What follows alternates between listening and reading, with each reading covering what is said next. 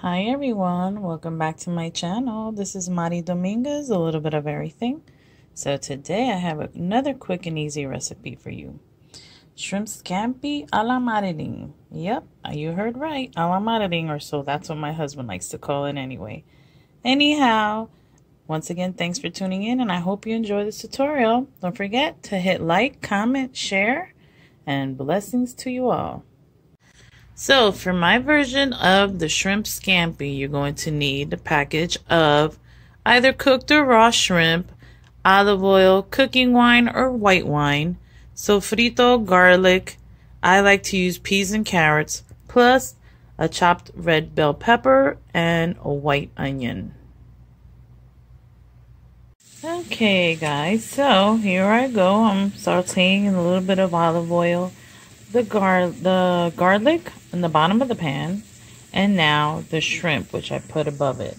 Alright, let's not forget that shrimp cooks fairly quickly, so once you see it going pink, you can start turning them over like so, and continue to turn them over until they're fully cooked. And like I said, they cook pretty quickly, so you don't want to overcook them because then they kind of become like rubbery. And also another quick note, when you're thawing the shrimp, thaw them with cold water. Don't go pouring hot water over them or putting them in the microwave or anything. If you don't let them thaw out by themselves at room temperature, then you just thaw them with cold water, alrighty? And then once they're cooked, once they're fully cooked, I'll be putting them in a side bowl so that I can saute the peppers and the onions that I have here already chopped up and ready to go. Alrighty? So I put it in about a tablespoon of olive oil and a teaspoon of the garlic. You see, I already have the garlic minced. I have it with a little, when I mince them up, I like to have them with the cilantro, so it has that little bit of a kick in there. Okay? I'll be right back. Alrighty guys, there you have it. They're almost fully cooked. Now, I don't know if I mentioned prior to, but just in case, I also put a little bit of the adobo seasoning in there. And then I will be putting in about 2 tablespoons of the cooking wine, which is the one I have right here, the Badia cooking wine. But you guys can also use just regular white wine if you like, or nothing at all. It just depends on your taste, okay? Now I've added in the peas and carrots. Like I said, it's just my taste. I like it.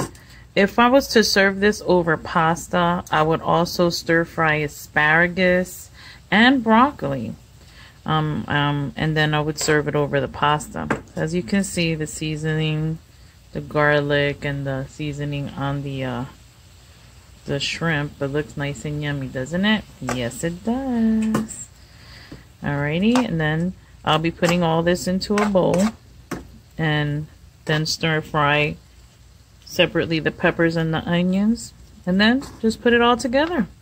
And voila, it'll be ready to serve in just a bit. Yummy, yummy. And so here, I've added a little bit more garlic, a half a teaspoon of garlic, a little bit more olive oil, obviously,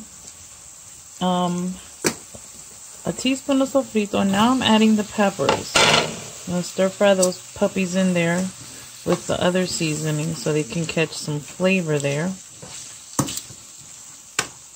And once these are a little bit not as crispy, I don't know what's the word I'm looking for, maybe you guys can help me, I'll also put in the onions. Just let it saute a little bit, not too much so that it doesn't lose its firmness, just that it gets a little bit cooked.